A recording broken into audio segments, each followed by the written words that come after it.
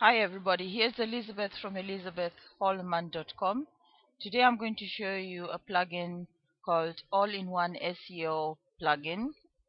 A very good plugin actually that makes your website or your blog to be Google friendly.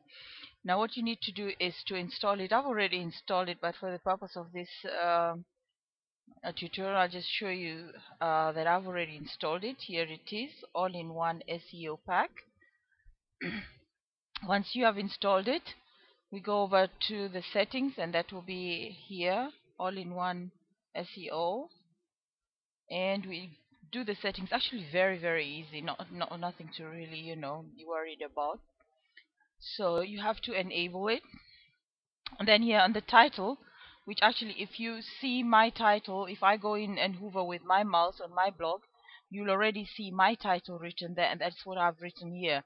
I've written my name and what I'm really going to be specializing or be offering the readers who are getting into my blog. And then on the home description, I took the liberty to brand myself. So I was just talking about what makes me unique, and what am I offering, what other people may not necessarily be offering, and what my whole website is about. And under the home keys, I give some very strong keys about what actually my website will be offering, and that is affiliate, network marketing, marketers, niche, domination. So actually you should also just concentrate on your niche and capitalize on that, really. I clicked in here with the Canicles URLs. I checked that, and I checked that as well. I did not make any changes here at all. I just left them the way it is. Bit technical for me there. Then I went in and I checked this, that I want SEO for custom post types. I want that to be appearing there as well. The metas, I checked all that up. I checked also the tags, and from there on you just go in and you update then your options. If you're not very sure, you're not very happy about it, you can always go back and reset settings to default. So then once you do that, every time you do a new post or a new page, you are always going to see this at the bottom of your posting or of your page, which you then have to customize according to exactly what your posting or your page is actually about at the time that you're doing the writing. So it should look like this, and there it is. Here is the all-in-one SEO pack. So basically I put in always the title here, the title of my blog, and I also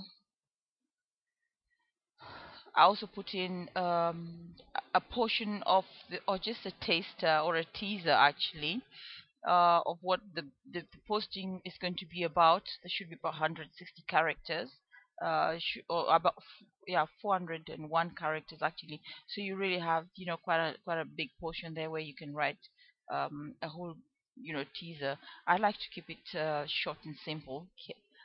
And then I put in all the what I think were the strong keywords that are going to come up in the article. I'm going to put them there again, and I just do for the sake of that you can see also that I put them also here, the post tags, but this has got actually nothing to do with the SEO. I just do it extra. And then of course when you publish it, it should all come out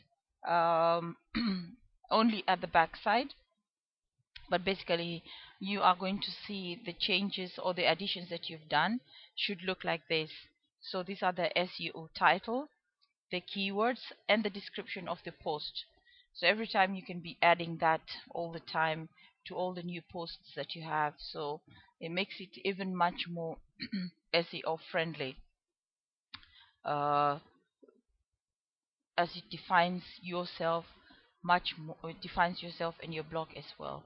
So I do hope that you've enjoyed that video training, and if you want more, you can always come up to my website. That will be www.elizabethholman.com, where you can also take up free training, which is being offered by a great team run by Joe.